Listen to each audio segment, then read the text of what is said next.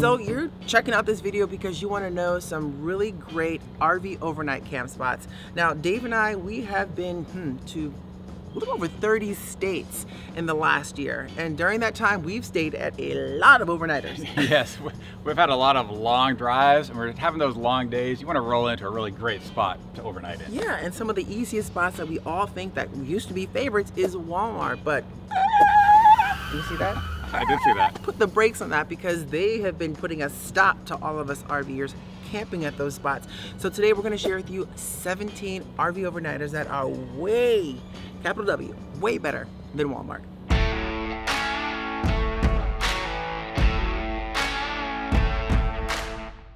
Now, some of these are going to be free and some are part of membership programs. Yeah, and this one in particular, you may know or you may not know if this is going to be your first adventure in your RV. Harvest Hosts. We love Harvest Hosts. Yes, Harvest Hosts are great. Now, it is a membership program, costs about $99 a year, but it gives you access to thousands of like wineries, breweries, even a racetrack. Oh yeah. Bison farms, alpaca farms. Yeah. We've had some amazing experiences at Harvest Hosts this past year. Yeah, now I will say with one thing with Harvest Hosts, you know, they do expect you a harvest, they're hosting you, they may have gifts. Be kind to them. They are allowing you, they're opening up their spot for you to enjoy. So maybe buy something like we did at the alpaca farm. I bought a little alpaca that had baby alpaca fur and he was so cute. It wasn't a real alpaca. No, no, no. It was a stuffed animal. Yeah, but he was cute and cuddly. Now this next one is related to Harvest Hosts now.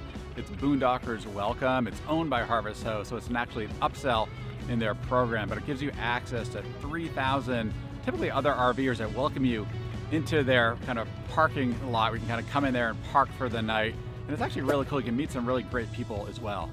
Ooh, walking on this dusty yet beautiful park path, I have to tell you, it reminds us of a really great spot that we enjoy camping for free overnight, and that's BLM Land, which is Bureau of Land Management. Now, a lot of this is dispersed free camping is located in the western part of the U.S., and we really do enjoy it. You can stay overnight, you can even stay up to 14 days, which is plenty of time to get you camping on.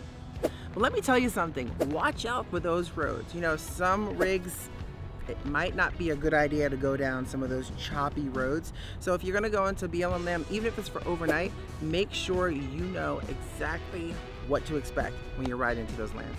Another great overnight spot that we really enjoy are national forests. And we're not talking about national parks, so we're talking about national forests. And you can actually camp for free in most national forests. And just be careful though, similar to the BLM roads, the roads into the national forest, some of those can be really tough, so just be very careful when you're looking at those roads before you head on in and drive into the national forest. Now we have noticed some no camping signs popping up in some national forest locations where we've previously camped, and we think that's really because they're allowing some of the areas to recover because of overuse since the pandemic. Now, speaking of parks, you can't forget to check out the city and county parks, especially out toward the Midwest area. You know, Dave and I, we really do enjoy checking out these sort of free overnight camping spots in these city parks when available. Now, even some of these campgrounds, they may have power that you would only have to pay $5–10 to use that. We actually had a great example of that out in Forest City, Iowa, when we bought our RV Desert Snow. Now, I will tell you this, because of the surge in RVs that have been kind of hitting the roads lately, you might want to just double check with the city and the state and their local ordinances to make sure it's still allowed to park in some of these places, because you don't want to find yourself in a little bit of trouble. We should probably talk about where they can find some of these cool places to camp. Yeah, no, that's a good idea. And there's actually several apps that we really find very useful when we search for these spots. One is the All Stays app. Another is actually the RV Life Trip Wizard. And then also Campendium is very useful too for reviews as well. Like, what do people say about the spot? Is it safe? Things like that. Yeah, very, very good point.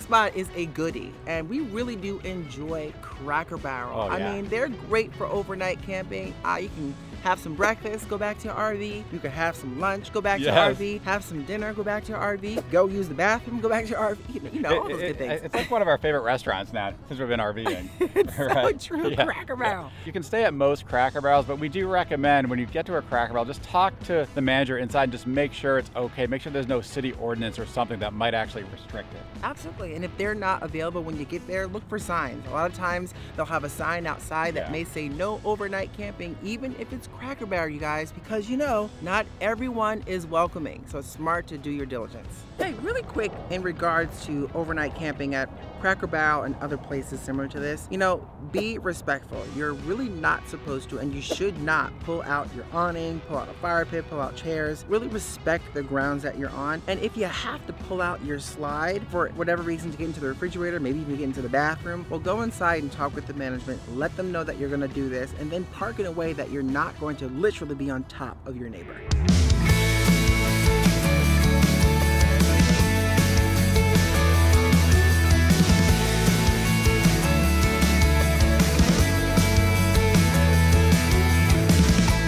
Another great RV overnighter are these big bulk stores like Costco, BJ's, Sam's Club.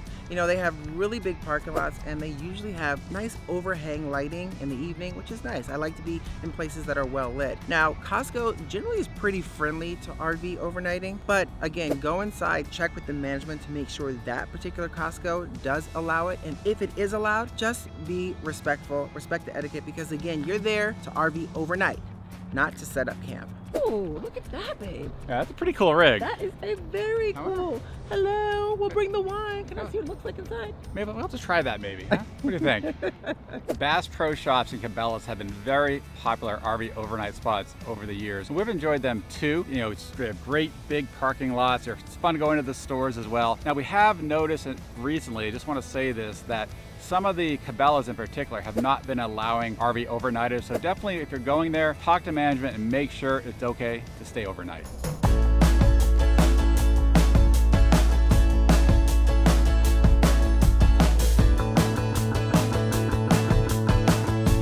You know, truck stops are a great place for RV overnight camping, especially ones that have designated spots for RVers, because you don't want to take up a spot that is designed for a trucker. Those guys, let me tell you, they're driving hours upon hours at a time to get you your stuff on time. So let them have their spots. Exactly. I think it's getting harder and harder for them too to even find a spot, it sounds like. Wow. But fortunately, a lot of these places now have designated RV spots, right? We stayed at Iowa 80. Oh my God, that was so much fun. Which has an RV spot, and it was awesome. Like, we loved it. But then you have like Loves now have designated spots as well in many of the places, as well as like Flying J's. Yeah. So there's definitely options out there.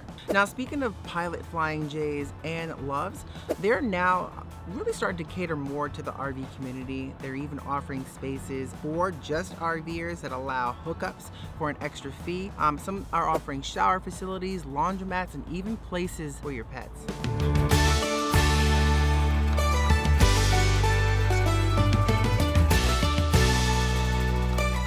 We've also been noticing that RV spots with hookups, even for about 20 bucks a night, where you can stay overnight in a rest area. Yeah, and if you're going to stay at a rest area, maybe try using the RV Life Wizard app to check out what reviews have to say about that particular rest stop, just to make sure it's safe and sound when you get there.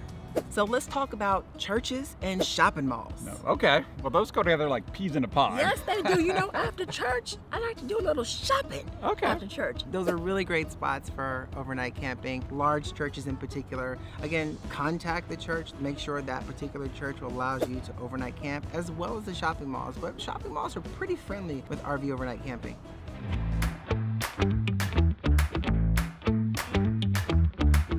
Now, county fairgrounds can also be a really good spot too. Oh yeah. Right, if no fairs going on, there's often a lot of space available, and they may have hookups too for a small fee, so definitely check that out. Oh yeah, they're definitely a big open space. Wide open spaces. So we're going on that one. Good. Ooh, so we should probably talk about casinos, because you know that's a very popular thing nowadays. I mean, we're in Vegas right now, and casinos are pretty popular.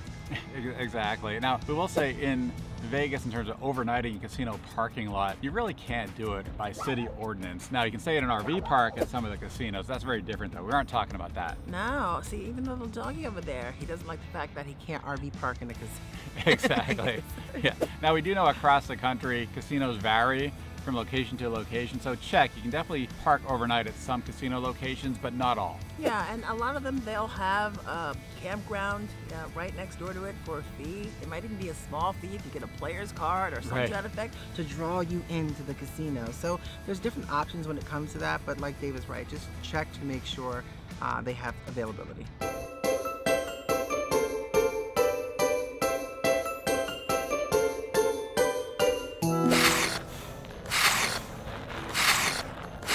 And if you didn't guess it, from Tanya taking on that dangerous slope, we actually really enjoy overnighting at ski areas. Many ski areas allow RVs to overnight for free, both in the winter months and in the summer months. And those are absolutely beautiful spots. So definitely, if you're gonna be in the mountains near ski areas, check that out, give them a call and see if you can park overnight for free at ski areas.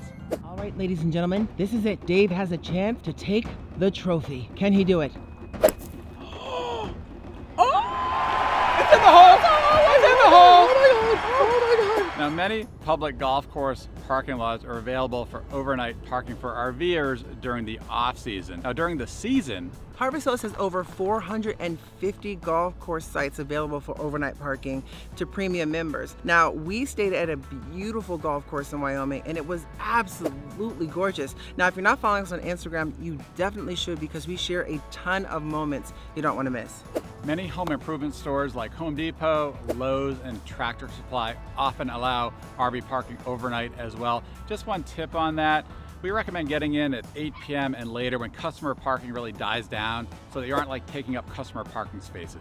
And just really quick, you know, times are always changing. The more RVers on the road, the more the rules have changed. So we would highly recommend just checking with that manager to make sure you can actually overnight park there, because you don't want to get a middle of the night knock or wake up to a boot on your rig. Woo, so we thought we'd bring it out of the heat right now because I did not put a sunblock on. I don't think you did either. No, I did not. But it's a perfect opportunity, since we just had some protein bars and water, to share a couple extra bonuses. With them. Yeah, some bonus ones. Yeah, and these ones are quite more unusual, right? And one thing we've noticed is that some county and city visitor centers, some of those are actually offering RV overnight parking spots as well. So definitely take a look. Maybe you'll get lucky with that as well. Now, if you're driving in the mountains in the summer months, another spot to consider are actually the chain pull-out areas. Actually put chains on your tires. Well, obviously you don't need to do that in the summer months, and many times you can stay there overnight during the summer. Now, a lot of van lifers and smaller RVers love using fitness centers for showering, not just working out. I mean, showers where you have enough space, where you can twirl and twist and get to all those good parts without running into walls.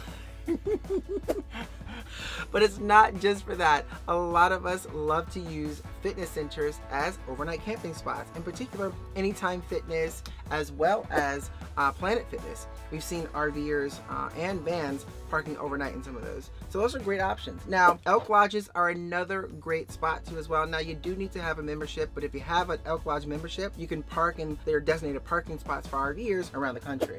And one of our favorite, I'm kind of knocking these out, yo, because I'm feeling it. One of our favorites and coolest, and we actually had a birthday celebration. Oh, wait, I know this one. You do. This is a great one. It's great. And you may know it. It's the famous wall drug. You know, the 5-cent coffee signs that are all the way down the highway. You just South Dakota. You can't miss it. Well, they do have great spots for RV parking, and then you can go and enjoy some of the amenities, see the kind of crazy wild attractions they have there. But just be forewarned, it is right up on a train track, so it might get a little honk, honk, honk, honk, but it's free. Can't beat it. And colleges and universities also can offer overnight parking as well. If you think about the football season, you have a lot of times these large parking lots kind of for tailgating and things like that. And so if it's in the off season, check with those places. Maybe you'll be able to stay there overnight as well. And then also don't forget about state parks. There's some amazingly beautiful state parks. Now, some you'll need to stay in campgrounds within those. There'll be a small fee for that, but they can be beautiful and well worth checking out. Like Valley of Fire is a place we really love. One of our favorite spots, Valley of Fire, it's fire. If there are some RV overnight spots that we haven't mentioned that you enjoy staying at, please let us know in the comments below. Absolutely, we really do enjoy reading your comments. And on that note, we'll see you on the next one.